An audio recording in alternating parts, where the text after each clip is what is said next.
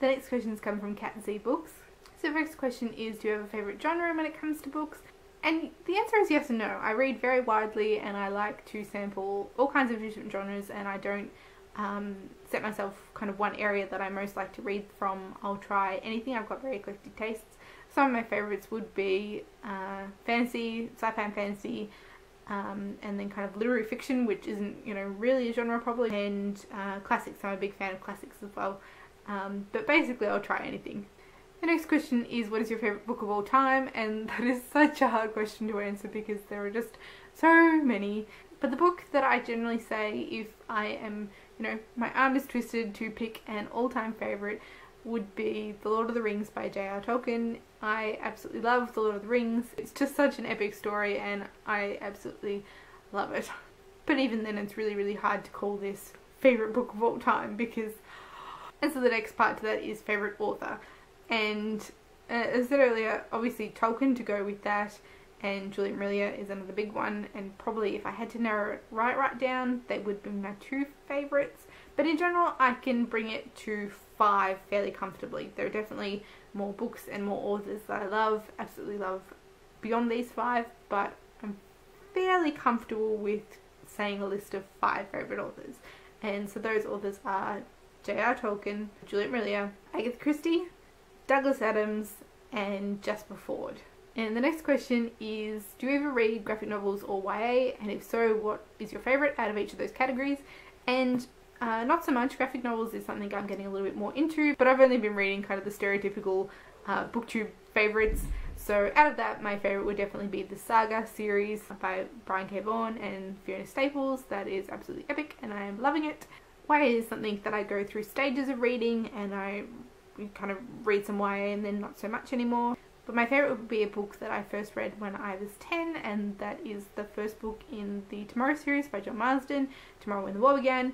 It is absolutely amazing. John Marsden I've spoken about before. He's an Australian author and I love him. The next questions come from Lil from Lil's Vintage World, and the first question is, what are your favourite books? And as I said, completely impossible to narrow down. So basically everything by the 5 favourite authors that I kind of listed in the last round of questions. Lord of the Rings, if I'm forced to say a favourite.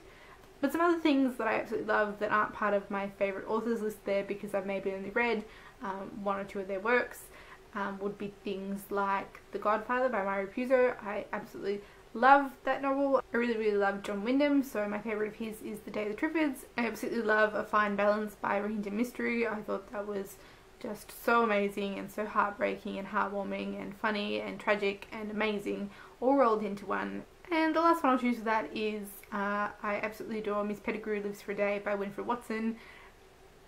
It just makes me smile so much and I adore that one. So there are a few books that I absolutely love that didn't get a look in with my favourite authors. The next question is, when did you start reading Agatha Christie? Because Lil is a fellow Agatha Christie lover, and I think the first one I read would have been around age 11, I believe. I certainly have very vivid memories of doing a book review of one of her books in year 7 when I was 12, and I don't think I just read it. I think I'd read it kind of previous to that and chose that one because it was something that I loved, and I've been reading it ever since, and I love her. And the last question is, can I adopt your cat? And the answer to that is no. She's my cat. Aren't you? Here.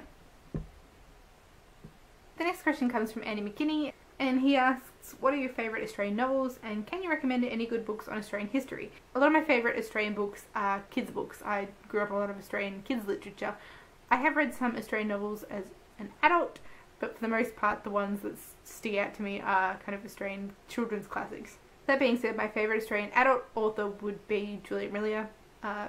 Although she's technically from New Zealand, she's Australian now, and she writes historical fantasy that's set in and around kind of Ireland and Britain, so not so much Australiana. For something that's set quite close to where I live, I like Kerry Greenwood and her Franny Fisher series, which is set in and around 1920s Melbourne, so quite a lot of the place names in those ones are things that I recognise, so I really enjoyed that. There's some definite Australian authors that I need to read more of. I have read Cloud Street by Tim Winton, and I did really enjoy it, but I wouldn't necessarily say he's one of my favourites, although The Buglugs Bum Thief by him is phenomenal. But that's going back to kids literature and has taken a complete turn. But The Buglug's Bum Thief is a children's book that Tim Winton writes, which is completely different from anything he's done as an adult, but is about a town called Buglugs, and the residents of Buglugs wake up one day to find that their bottoms have been stolen. And what's not to like about that? And for the second part of that question, I don't really have any books that I recommend about Australian history because it's not something that I've read about, and that's probably a really bad thing. I'm not the hugest of non-fiction readers, so unfortunately I can't actually recommend anything on Australian history, which is probably a big failing on my part. The next question comes from Rachel61, and this is obviously a case of autocorrect, but I'm going to be cheeky and take it as what it actually says. Who is your favourite author, and what book got you liking that author? So obviously that's meant to be who is your favourite author, but because I've spoken about favourite authors before, that part of the question's already been answered, so I'm going to answer the question, who is my favourite author? So my favourite author would be Sir Arthur Conan Doyle, who is the author, of course, of the Sherlock Holmes novels, but the book that got me liking that author, the first one of his that I read, was actually not a Sherlock Holmes, it was The Lost World, which is the first in his Professor Challenger series, and I've not read any further books in that series at this point either, but it is about an expedition to South America, kind of looking for dinosaurs, and it is so good. I don't know what it was about it, I just completely loved it. So I thought it was interesting that I came to Sir Arthur Conan Doyle, obviously being aware of Sherlock Holmes, but not reading that by him first. So that is my favourite author. Next, I got an absolutely epic list of questions from Erica Rayable, and Erica, seriously, you are the best. The first question is, you're stranded on an island and can only bring one book series with you, Harry Potter or Lord of the Rings. Which do you choose? My first instinct is to say Lord of the Rings, so I'm going to go with that. When I start thinking about it further, the doubts start creeping in, of course, as they do, but my gut reaction is Lord of the Rings, so I'm not going to question it too much and say I'm taking Lord of the Rings with me. The next question is, do you speak any languages other than English and un peu français? But not really. So I studied French in high school, but I only took the 2 years that were compulsory and then I gave it up, so I've got 2 years high school education in French, which is very, very basic, and I've probably forgotten most of it, except for I can say un peu. In primary school we studied Italian, so I've got 6 years of primary school education in Italian, which basically means that I can count to 19? I've forgotten what 20 is. And I can sing a few little songs in Italian, and I've got a few colours and animal names and things like that in Italian, but basically no, I can't speak that either. And then my mother's heritage is Dutch, so I can count to 13 in Dutch, and again I can sing a couple little songs, but I'm sure my pronunciation is atrocious, but they're just little songs that my Oma taught us as children. So I've got that kind of thing, but basically that's a long way of saying no, I don't speak any other language other than English. And so the follow-up question to that one is, if you could choose to learn one language instantly without having to study it, what would it be? So my first thought to that one was to be able to speak French. Sometimes I wish I had continued on, but the element of kind of public speaking that comes with studying French didn't really appeal at the time, and so I gave it up. But I just thought I would actually like to speak Dutch, I think, for my mother's heritage, to be able to know more about that, I think would be fantastic. So,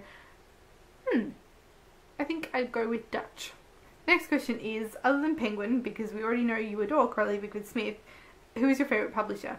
And yes, obviously my adoration of all the Crowley Bickford Smith designs has been greatly documented on this channel. I do love Penguin.